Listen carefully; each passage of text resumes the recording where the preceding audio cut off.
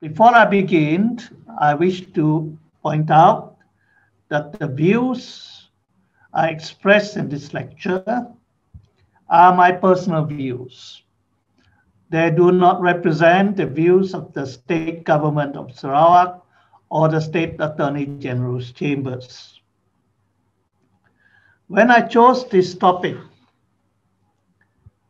for this lecture, I did not foresee that the emergency laws would be a subject of intense parliamentary and public interest.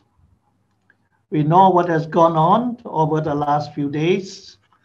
There are a lot of issues being raised and a lot of controversies surrounding what happened to the proclamation of emergency that is currently still enforced and the ordinances made after that emergency was proclaimed on the 11th of January 2021.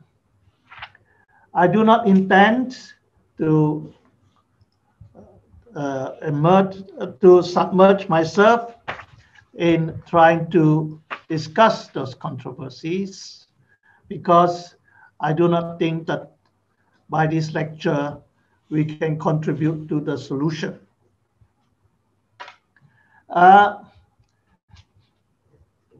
Before I begin, I want to say that this is not a political forum.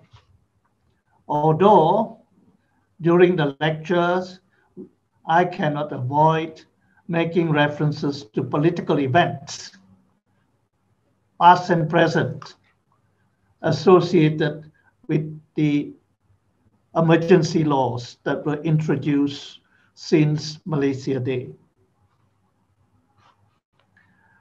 Why this lecture? Because emergencies have great consequences, both on the personal liberty of the subject, their security, the security of the country, the peace and harmony of the people, as well as their health and welfare and environmental welfare. At the same time, all emergency laws are said to be quite draconian, and the powers that can enact such laws, the awesome powers for making such laws, are vested with the Yang di-Pertuan Agong, acting on the advice of the Prime Minister. So,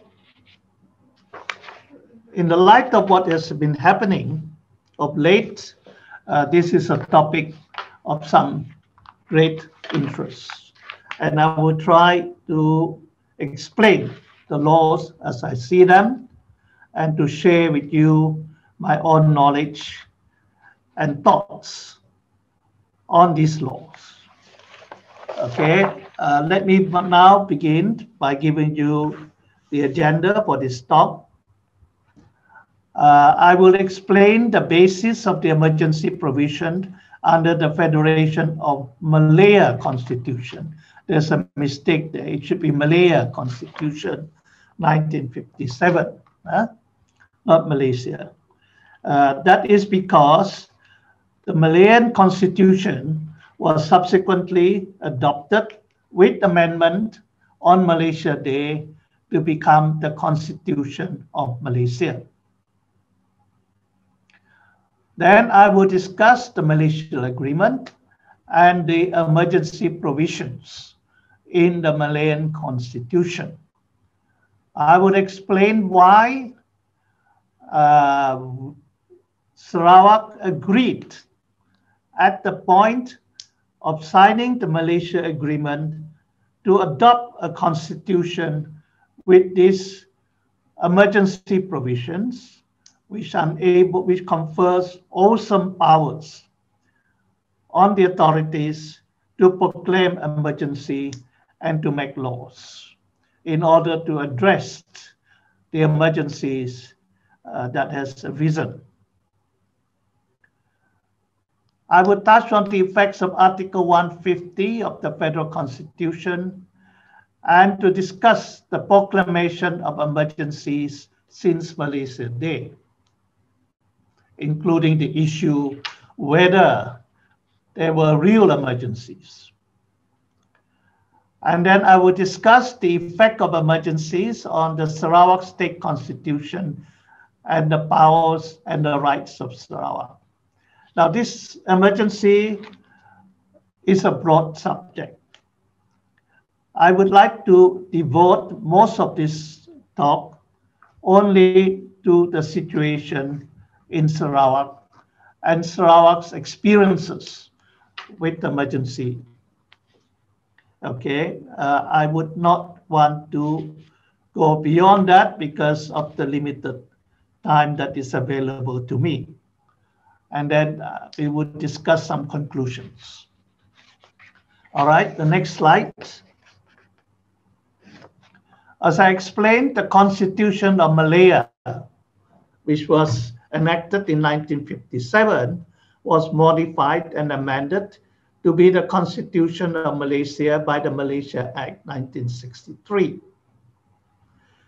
In the Malayan Constitution, there were already provisions for the Yang di-Pertuan Agong to issue a proclamation of emergency where grave emergency exists. Those were the words used, grave emergency exists. Now, the Reddi Commission, this is a commission set up by the British and Malayan government to make recommendation for a Malayan constitution. This commission recommended that in emergencies such as war or internal disturbances constituting an immediate threat to security and economic life, provision should be made in the Constitution for a proclamation of emergency. So the Commission's recommendation is there must be emergency powers provided to enable the country to deal with grave emergency. Next. Now, the Reddi Commission, in a nutshell, recommended that when the proclamation is enforced, one, the federal government should then have the power to give direction to the state government or state officer or authority, which means the government of Malaysia, the federal government, will assume some of the powers that are with the state or exercisable by state officers or the state administration. Number two, Parliament shall have the power to enact any provision, notwithstanding it infringe fundamental rights or state rights. So it's, as I said, some wholesome power given to Parliament to enact whatever law that is necessary in order to address the security or other issues giving rise to the proclamation of emergency. If Parliament is not sitting, the government, through the Yang di-Pertuan Agong, can make ordinances having the force of law. That was what happened in January when Parliament was not sitting. The Agong promulgated the Emergency Essential Powers Ordinance 2021, coming into effect on the 11th of January 2021. All right, next. As I said, these recommendations of the Reddi Commissions were incorporated substantially into Article 150 of the Malayan Constitution. Next, the question is asked, and in fact has been asked in a case that we know very well, or most of us should know very well. did the states of Sabah and Sarawak agree to the emergency provisions in Article 150 of the Malayan Constitution? The Privy Council in Stephen Kaloningkan versus Government of Malaysia decided that the representatives of Sabah and Sarawak, by signing the Malaysia Agreement and adopting the Malayan Constitution as the Constitution of Malaysia, had already agreed that the emergency powers given in Article 150 of the Malayan Constitution be accepted for Sarawak and Sabah. So the issue shall I say, Ningkan's case, was whether during the period of proclamation of emergency issued under Article 150 of the Constitution of Malaysia, Parliament can pass an act to amend the state constitution so as to enable Council Negeri to be summoned by the governor, so that a vote of no confidence may be moved and tabled against the Chief Minister, who is alleged to have lost the confidence of the members of the Council Negeri and hence should not continue in office. He did not want to call a meeting of Council Negeri, so there was a political stalemate which needs to be addressed. Okay, next slide. The Privy Council ruled that the answer to this question was to be found by interpreting the Malaysia Agreement and two documents attached to it, that is Annex A, which is a draft bill for the Malaysia Act to amend the Malayan Constitution for the admission of the new states of North Borneo, Sabah, Sarawak, and Singapore, and the Constitution of 1963, Constitution of Sarawak, which was to be given force by an order in council by Queen Elizabeth II. Now, if you recall, the Malaysia Agreement stipulates that this Constitution of Sarawak should be given force by the Queen. Council Negeri in Sarawak never passed the Constitution of Sarawak. The Constitution of Sarawak was enacted pursuant to the agreement, Malaysia Agreement, by the Queen through an order in council. All right? Okay? So some people have been saying it is not the Constitution that was passed by the people of Sarawak, but by the Queen for the people of Sarawak. Okay, next. So the Privy Council point is this. It's a judgment delivered by Lord McDermott. He said, more to the point are the terms of Article 150 as modified by Clause 39 of the draft bill, which is Annex A to the agreement of July 9, 1963. For they go to show that the parties to that agreement must have realized that the powers of Parliament conferred by that article during the currency of emergency may be used to amend, for the time being, the provisions of the Sarawak Constitution of 1963. Meaning, when we signed the Malaysia Agreement, we have agreed to adopt the Malayan Constitution with those emergency powers. And under those emergency powers, Parliament can amend the Constitution of Sarawak. Of course, under the Sarawak Constitution, only the State Assembly, the Dewan Undangan Negeri, can amend the Sarawak Constitution. All right. Next. Why did our representatives who signed the MA 63 agree to the emergency provision? It must be recalled that in July 1963, Sarawak faced various threats to its peace and security, namely internal unrest started from the 1962 Brunei Rebellion, the Indonesia's confrontation against the formation of Malaysia.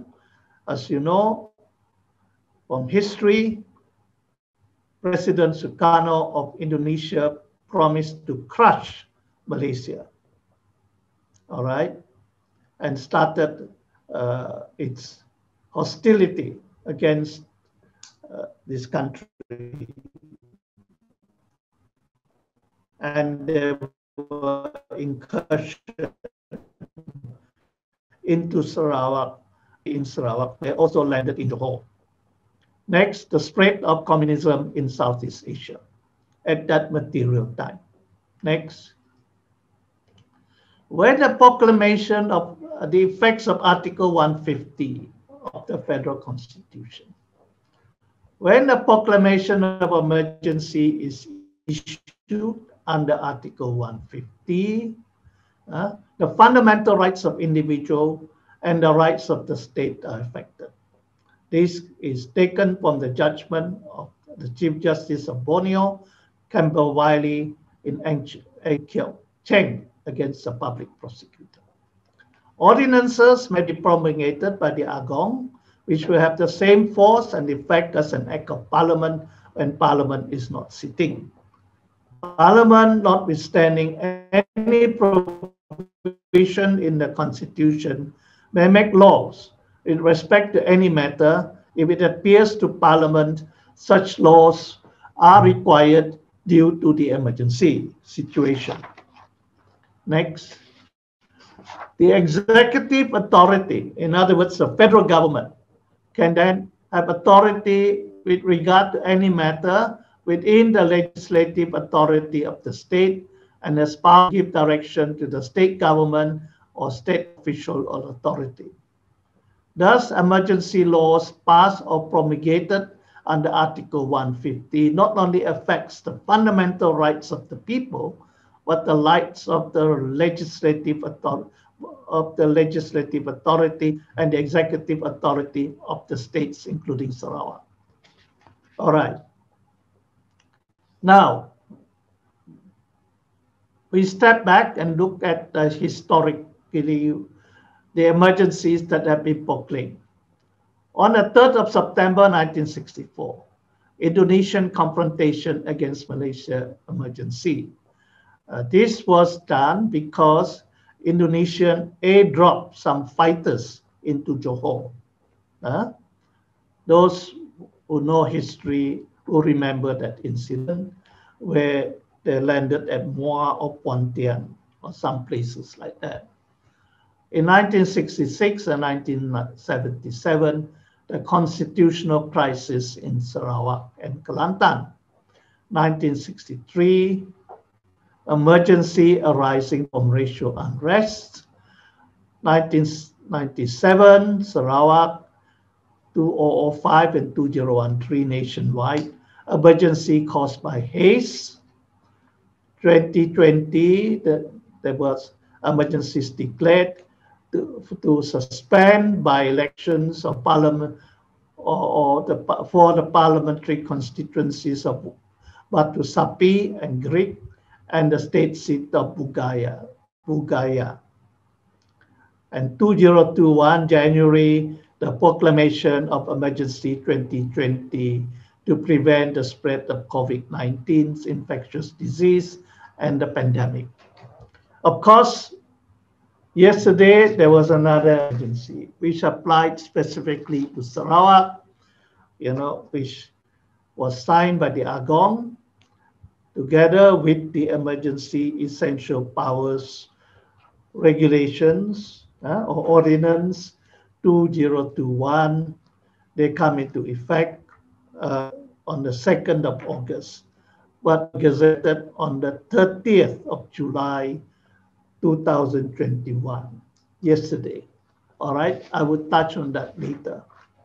They're not in my slides because they came after the slides were prepared. All right. Now, of course, there is there should be no dispute because this has been decided by case law from the highest authority that the proclamation of emergency is made by the Agong, who has to act on the advice of the Prime Minister or the Federal Cabinet.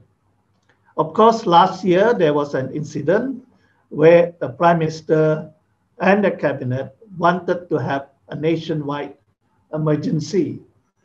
And that proposal was presented to the Agong, and the Agong and the conference and the Malay rulers had decided that there was no necessity to proclaim an emergency at that point in time.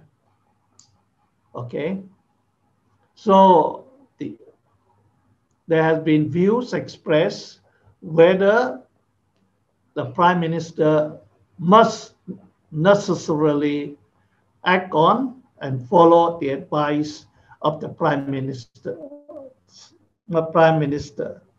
as decreed by Article 40, bracket 1A of the Federal Constitution.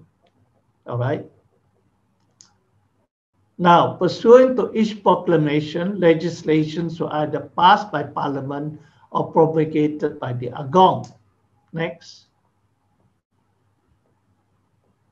We now look at the emergency that affects Sarawak. The proclamation of emergency declared on the 14th September 1966. Okay, the proclamation of emergency declared in 1969. The proclamation of emergency declared on 19 September 1997 for the whole of Sarawak when the API index breached 600 mark.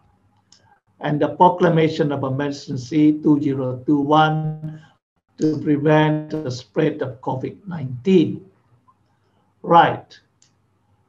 Except for the proclamation of emergency in 1997 due to the haze of Sarawak at dangerous level, the other emergency resulted in federal legislation, which enacted amend, modify, or declare some provisions of the state constitution as having no effect during the period of the emergency.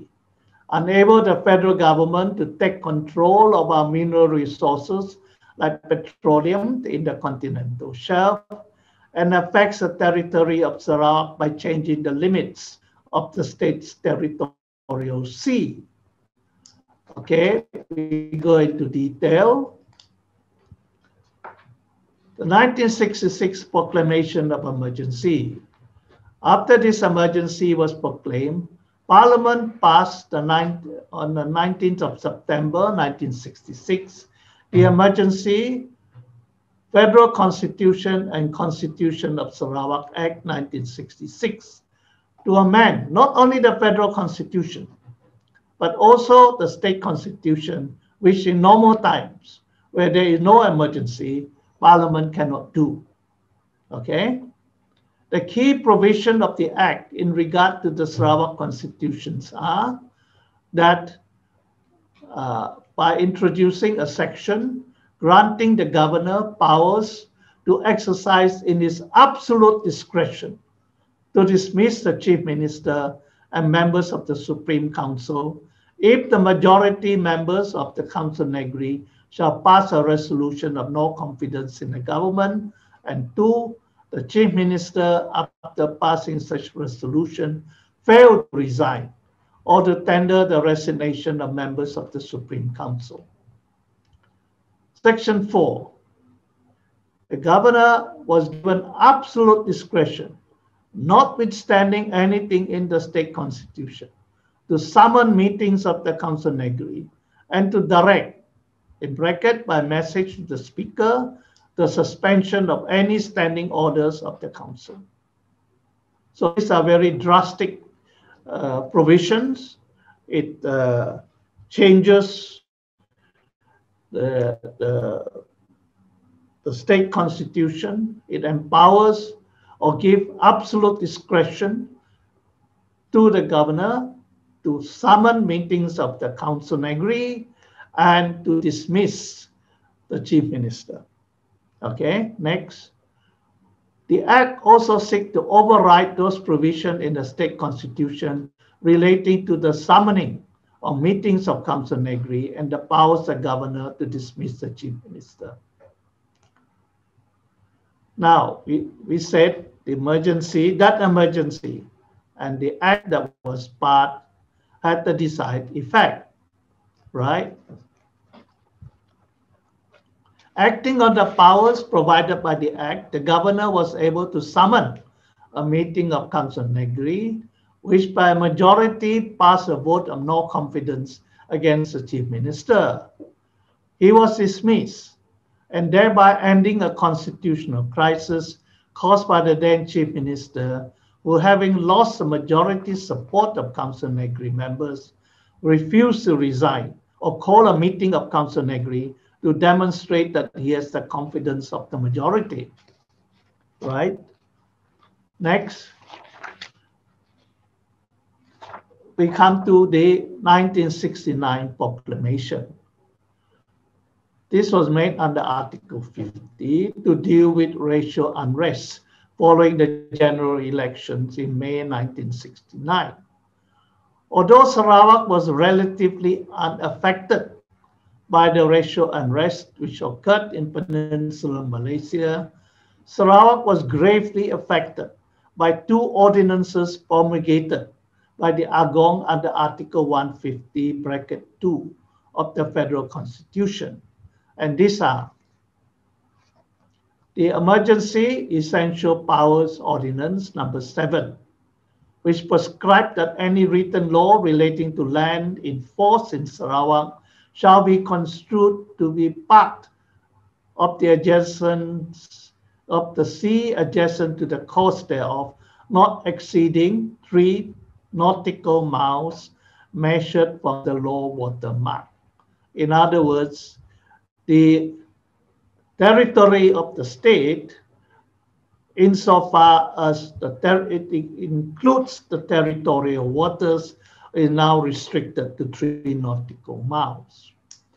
And the Emergency Essential Powers Ordinance number 10 of 1969, which was brought into force on the 7th November 1969. By Section 2 of this ordinance, the Continental Shelf Act 1966 and the Petroleum Mining Act, the Petroleum Mining Act is a mistake. It should be 1966, not 74. Petroleum Mining Act 1966 shall apply throughout Malaysia. Previously, those two acts only applied to Peninsular Malaysia and not to Sabah and Sarawak. Now, I want to explain that when the records will show, the official records do show, that after these two acts, the Continental Shelf Act and the Petroleum Mining Act 1966 were passed, the then state government, headed by Dato Bintulu Port, resisted attempts by the federal government to extend these two acts over to Sarawak, because the government at that time felt that the extension of these two acts to the state would be prejudicial to the state, in that we lose control of our natural resources and also our authority over the continental shelf is compromised. Okay, I explain in the next slide. So, as I said, there was resistance by the then state government headed by Dato Bintulu Port on the extension of these two acts. Why? Okay, the Continental Shelf Act vested in Malaysia and exercisable by the federal government all rights to the exploration and exploitation of its natural resources that is within the continental shelf, and then prohibit any person from exploring, prospecting, or carrying out operations of getting petroleum in the seabed and subsoil of the continental shelf, except in accordance with the Petroleum Mining Act 1966. Now, all right, then in the Petroleum Mining Act, the law prohibits any person from exploring or prospecting or mine for petroleum except by virtue of a license or petroleum agreement issued by the Petroleum Authority, which for offshore mining, where the national petroleum resources are found, is the Agong. Okay. The state position has been the continental shelf, including its seabed and subsoil, was before Malaysia state land within the boundaries of Sarawak by virtue of the Sarawak Alteration of Boundaries Order in Council 1954. So we do not want to lose the continental shelf, which has been part of state land since 1964 by virtue of that order in council made by the Queen in London when we were a colony. After Malaysia Day, of course, when Sarawak joined Malaysia, the territory of the Sarawak was that before, as it was before Malaysia Day. And before Malaysia Day, the territory of Sarawak includes its continental shelf. Okay? Like all state land, the continental shelf is under the exclusive control of the Sarawak government, and the petroleum resources being part of state land belong to the state.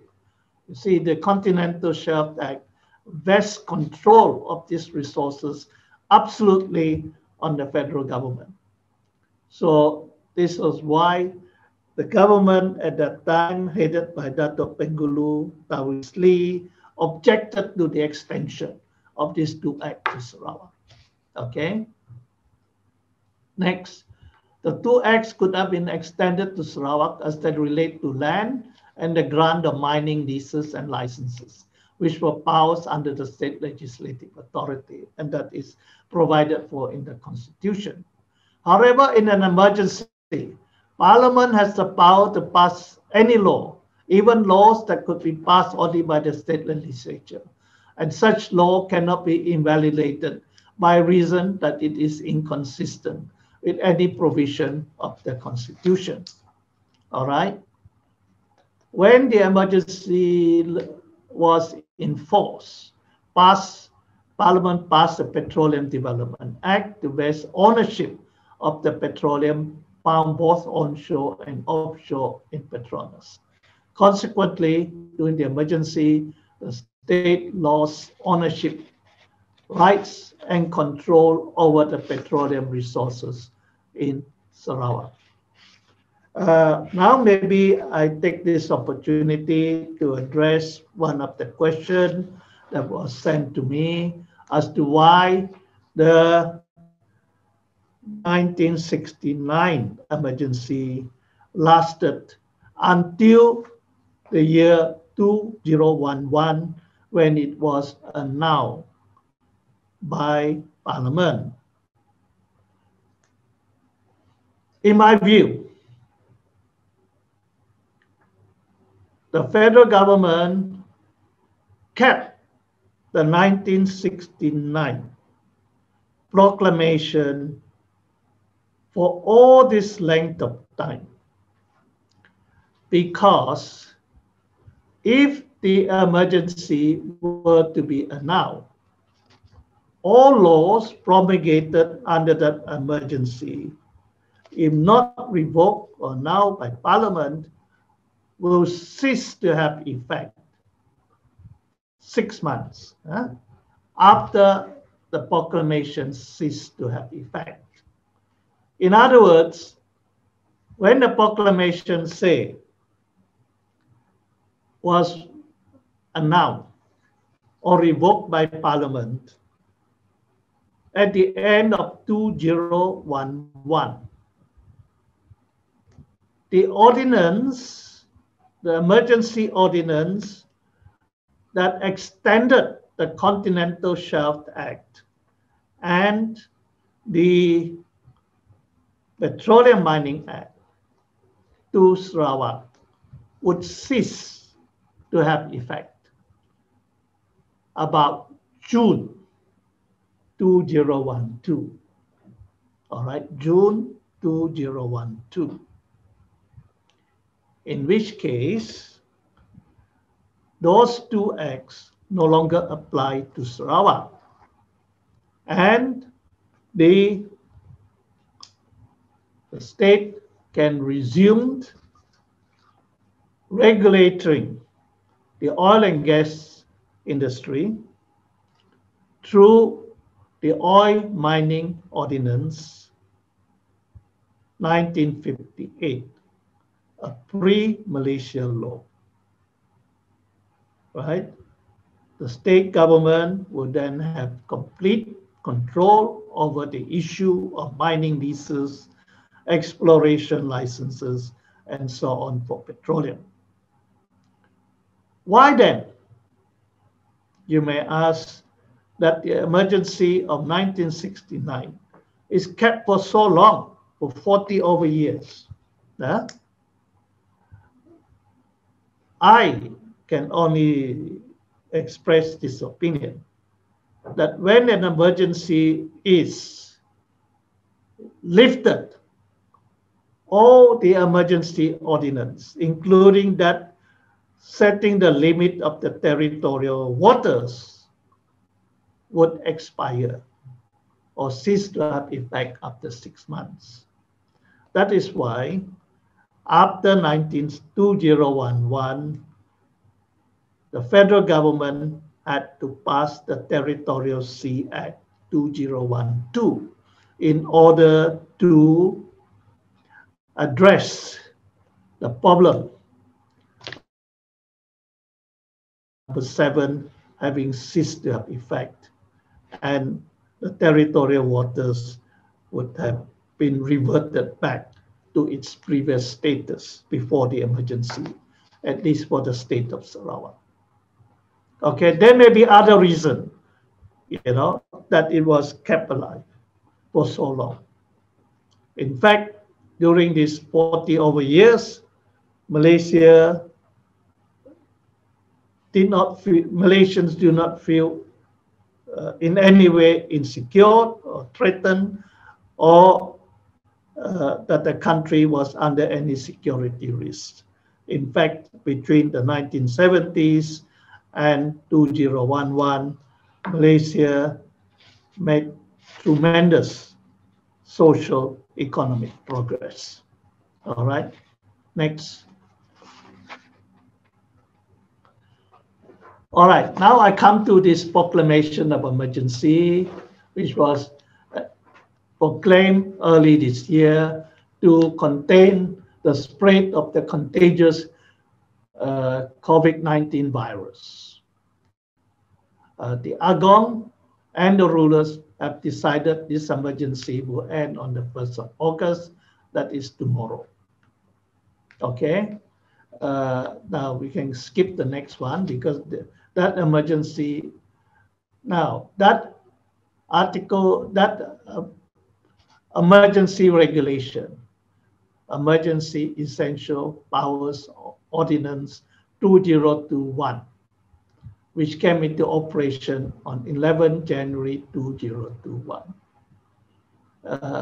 If it is not now or revoked by Parliament, by both houses of Parliament, it must be revoked by both houses of Parliament, would have effect 6 months, until 6 months after the 1st of August 2021. That is why there is this contention, whether, it should be revoked by the Agong, or, it can be revoked by the cabinet, or it should be revoked by both houses of parliament. Of course, the constitution says that such a legislation passed when parliament was not in session should be laid before parliament, and it can be annulled by both houses of parliament. As you recall, in the case of Ordinance number 22, under which Dato Sri Anwar Ibrahim was first charged for abuse of power.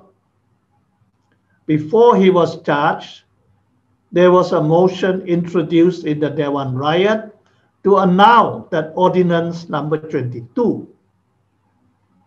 But that motion was never subsequently tabled in the Senate.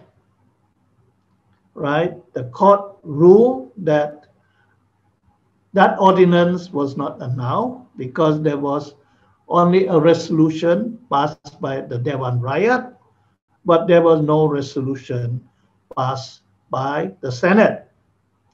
And they say that because of that, Dato Sri Anwar Ibrahim was properly charged for abuse of power under that ordinance. Okay, so it is a requirement that it must be passed by both houses of parliament before it can be revoked. I leave the issue whether cabinet can revoke that ordinance or not to explanation by other people. All right, I think we just basically what happens when that ordinance was passed was that the provision in the state constitution, again, you see, under emergency law, you know, the state constitution can be interfered with. The provisions relating to election to the state legislature shall have no effect. And such election shall only be held on a date the Agong thinks appropriate after consultation with the Yang di-Pertuan Negeri. Under the existing provision, the Yang di-Pertuan Negeri decides on the resolution, on the dissolution of Council Negeri or the Dewan Undangan Negeri on the advice of the Chief Minister or upon request by the Chief Minister. Okay? The Yang di-Pertuan Negeri does not have to refer to the Agong, whether he agrees or not to a dissolution. Okay, the provision regarding this, that's the same thing. The next is relating to the sitting of the Dewan. Okay, that it cannot be held.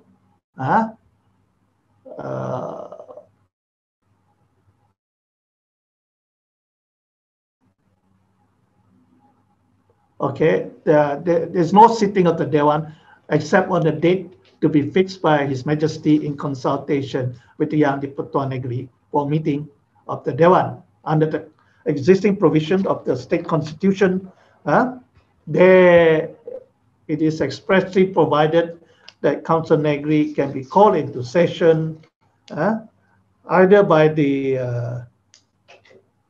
Yang di-Pertuan Negeri or if it is a meeting within a session by the Chief Minister. All right. So that is how an example of emergency law interfering or modifying or changing the constitution of the state. All right. The new provision, because the emergency is going to end on the current emergency of August, and upon the ending of that emergency, Council Negeri or the state legislature would be deemed to be dissolved by the 2nd of August. All right, and an election would have to be held within 60 days after that. right? Because of the COVID-19 pandemic situation in Sarawak, it was felt that the election should be suspended until the pandemic situation has been addressed and brought under control. So yesterday, there is a new proclamation of emergency just for Sarawak. So after the 1st of August, Sarawak will be only state under emergency for a period up to the 2nd of February 2022.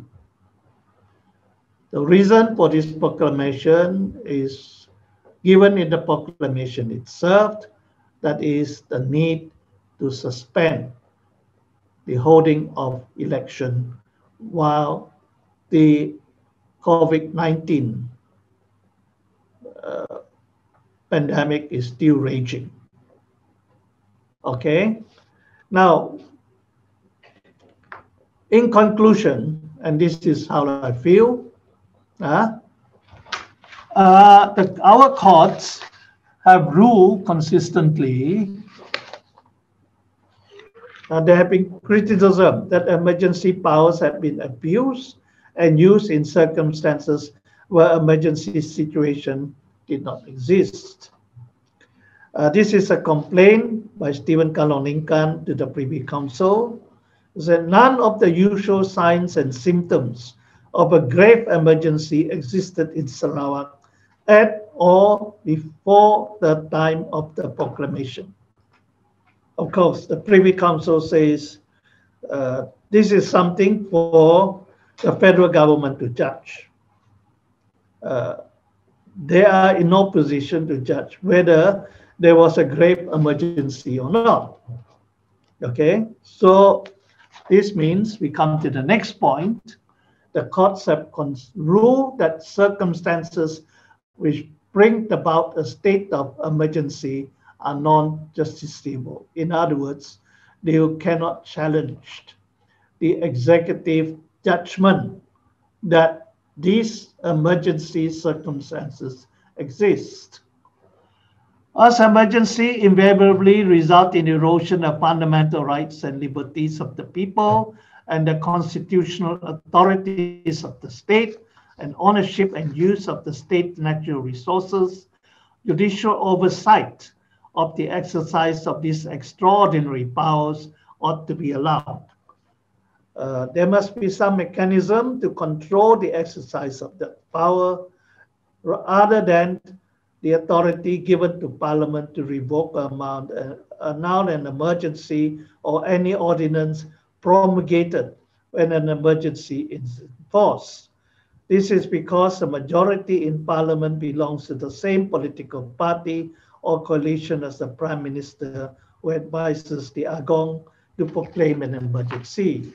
So we need to have some independent oversight.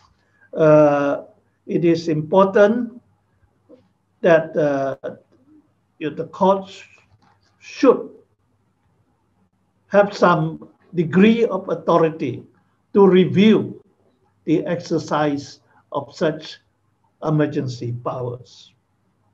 Of course, there are some quarters who said perhaps there should be an amendment to Article 150 to eliminate, emergency, any possibilities of emergency be declared to address some political event or crisis. It remains to be seen whether there is any effort going to be made by the government or by Parliament to look into amending Article 150 to ensure that in future, these emergency powers are not abused in any way.